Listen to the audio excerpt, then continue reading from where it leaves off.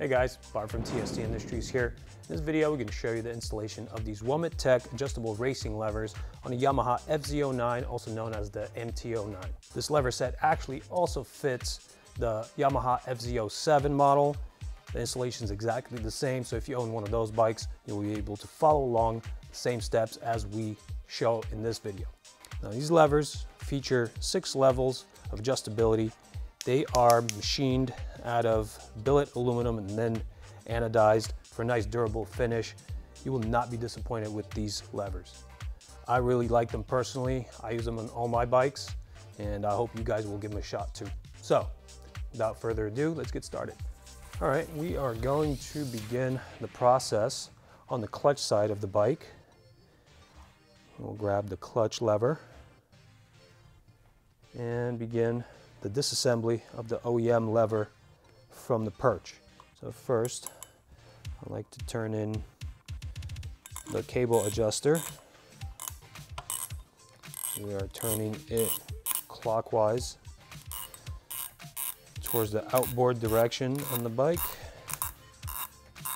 And we are going to stop turning it as soon as we have clearance of the cable through the slot that needs to be aligned with the slot in the perch right here.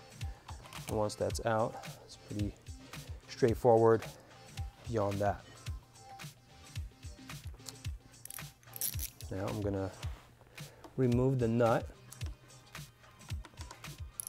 There's one single 10mm nut that's threaded onto this pivot bolt here, and the pivot bolt is a carriage bolt style fastener in that it's keyed and it doesn't need any sort of a tool holding it from the top. I'll show you guys that in just a second.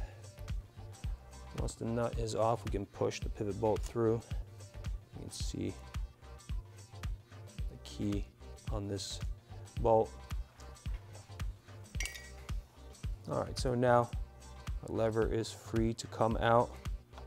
Just have to manipulate it and make sure that as we're taking it out, we do not damage the clutch reed switch.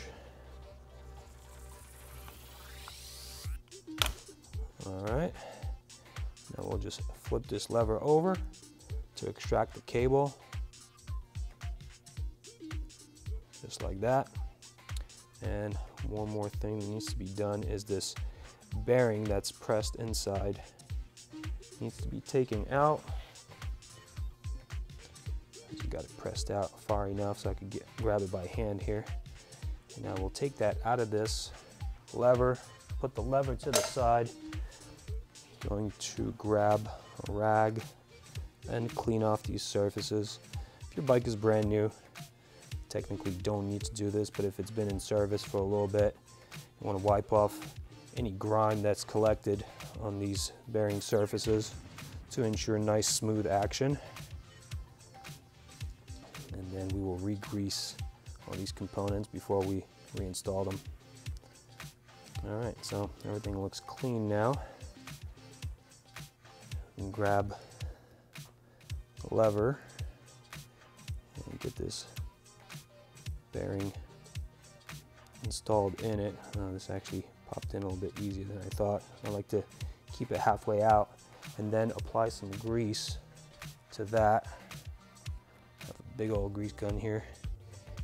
I'm just going to apply a little bit to the outside of the bearing that will interface with the lever. Now I'm going to get some on the inside of that bearing.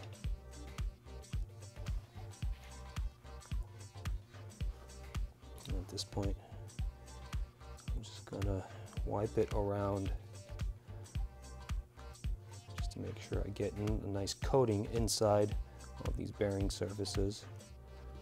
And then also, once the pivot bolt goes through, you want that to also be greased. And I'm just going to add a small additional amount of grease in there to go inside and distribute that all over that inside of that bearing. I'm going to coat a little bit of the flat surfaces of this circular feature on the lever so that when it mates with the perch, it's greased up and ready to go. So with the bearing in and my pivot bolt ready to go close to my hand, I am going to flip this lever over, get the cable end in, and then rotate the lever like that, and then bring it right side up. Now it's ready to go in the perch. I'm going to seat this mating surface in the perch, and I'm going to hop to the bottom here. And I have a trick to doing this. I press in the reed switch so that it's depressed, and then I push in the lever. This prevents me from pressing against the switch nipple and shearing it off in the process of assembly here. I've seen guys make that mistake a couple times, and there's a pretty good trick to prevent that.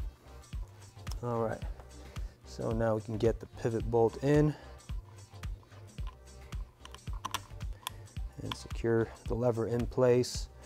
We'll get the cable on and just turn the adjuster a little bit so that the cable doesn't pop out. I like to wipe all the excess grease off. If you have excess grease on these surfaces, chances are you will be collecting a bunch of debris and road grime and stuff. You don't want that. You want a nice clean setup. All right, so now I'm gonna grab the nut that goes on the bottom of the pivot bolt and get that threaded on. I like to thread this on by hand without using a tool, so I get good thread engagement without the possibility of cross-threading it.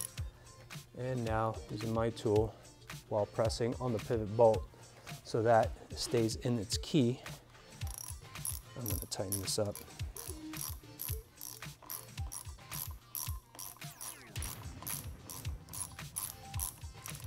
And the nut has a locking element to it, so once you get it engaged, it won't come off from road vibration. So you don't have to over tighten it. You want to make sure that you don't have any wobble here. Maybe I'll tighten it just a little bit more. Okay, that looks good to me. Now I'm gonna tighten up the cable. And now there are a couple trains of thought on proper cable tightening technique. I suggest that for proper technique, you look in your owner's manual on the bike. I'm going to show you how I do it. But you should definitely choose the best way for yourself.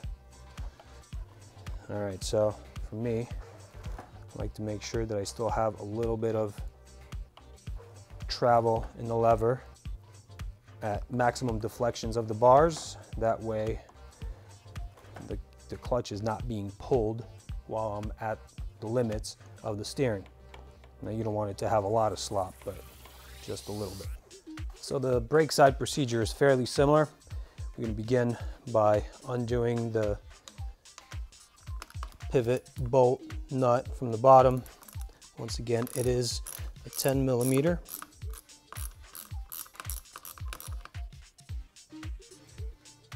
On this side of the bike, we have a slotted head pivot bolt instead of a carriage bolt, so we'll use a flathead screwdriver to extract that.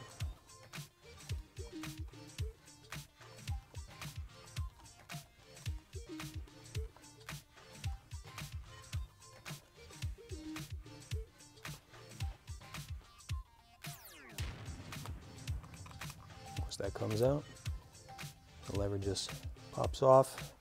And we will put that to the side, grab our rag, and just like on the left side of the bike, we'll just clean off any old grimy grease, make room for some nice new fresh grease, get rid of debris from in here.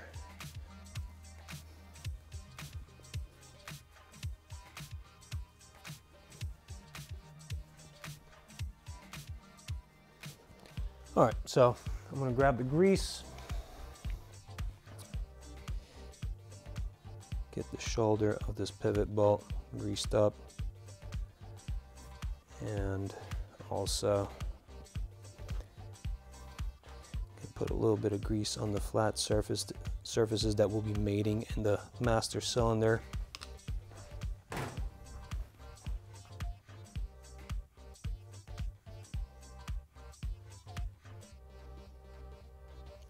Grab my pivot bolt with the grease on it and throw that inside this lever. Spin it around, making sure that I have a nice distribution of that grease. And now we can begin fitting the new lever in the master cylinder. Now in this master cylinder, we have a brake reed switch here and the piston for the actual brake master here. So let's make sure that everything engages properly. This lever has a little hole in here for this piston, so that needs to go in. There's a crucial step here. If that does not mate, if those two parts don't mate, you will not have brake action. And once we align that in there, it needs a little bit of pressure on the piston to align the hole in the lever and the hole in the mount in the master cylinder. So you'll have to press it in and then get this pivot bolt through. And now gently find the threads. Feel any tightness, back it out. You don't want to cross thread this component, it's kind of expensive.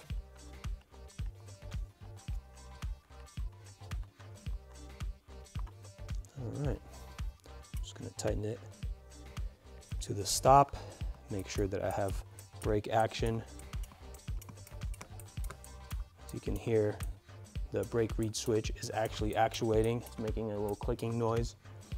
And visual inspection of the piston for the master cylinder shows me that it's actually going in and out.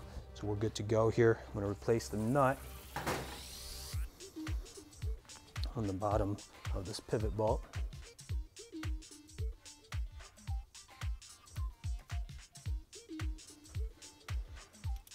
This is a locking nut.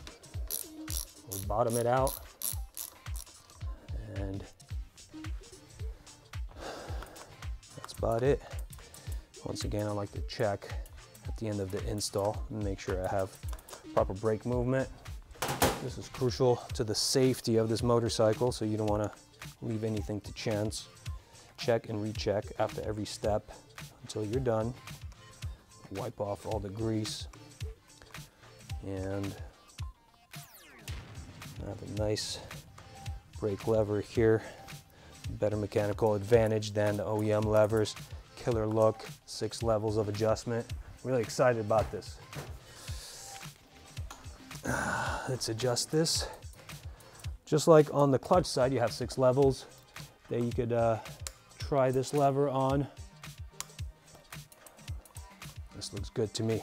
I'm really satisfied with this. Bike's ready to go. In case you guys are interested in different color adjusters, if red doesn't match your color scheme on your bike and you want to spice it up a little bit, we do offer different colors of adjusters. They come in a kit. You can replace them and have a lever that's black body, black fulcrum, and a color for the adjuster that matches your color scheme. All right, so besides that, we're pretty much done here. Hope you guys enjoyed this video. Leave us some comments. We love hearing from you. Click that subscribe button and see you next time.